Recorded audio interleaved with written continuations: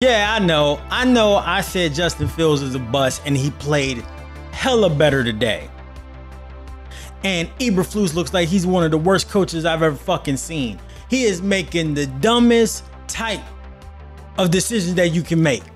How in the hell are you not going to just go ahead and kick the field goal on 4th down? And if you decide not to go ahead and do that, if you be like, yo, we're going to go for it, even though we can, you know, win or get the lead with 3 motherfucking points. If you're going to do that, maybe you'll be like, okay, I'm going to give it to the most athletic dude on the field right now, which is actually Justin Fields, or let him pass because he's been having an amazing day, 4 touchdowns. Nah, nope, we ain't going to do that against one of the worst defenses we've seen in a generation.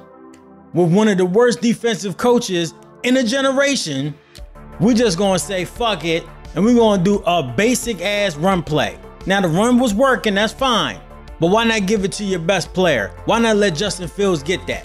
Why call that basic ass play? Why would you do that? Or why not just, you should have just kicked the fucking field goal. You should have just kicked the field goal. It's insane. It's maddening. It's crazy. Denver would have not won. Denver wouldn't have won that game. Denver would not have won that game if you kicked that field goal. They were down almost the whole game until Justin Fields got sacked. That coach, somebody on the comments for the video I had posted right here talking about Justin Fields is a bust, right? Somebody put on the comments, a couple people was like, yo, the organization's a bust. The Bears have been fucked up for years. They ain't shit. All types of different types of comments. And guess what? They had a point. This organization from top to down is a dumpster fire. And unfortunately, the Bears probably won the Caleb Williams Bowl. They probably gonna be one of the worst teams. Terrible, man. Terrible.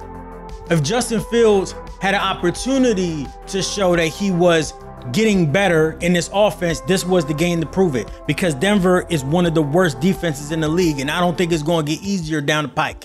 Restart, reset, let's go. Get Caleb Williams in there, even if he decides to go there. Might be Drake May. Get someone else in there. Let Justin Fields go to another team. Let Justin Fields go to the Falcons, or let Justin Fields go to the Jets, or whoever the fuck. Let him leave.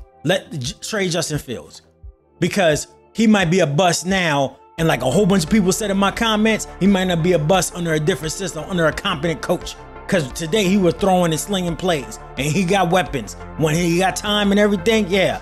And I think the reason why he's gun shy on certain plays where he's not throwing is because he getting sacked so much and he don't trust the offense. And I don't think he trusts the coaches or the coaching staff or the GM, because none of them motherfuckers drafted him. Look, make sure you like, make sure you subscribe. YFM Sports, Jimmy from Hear Me Out.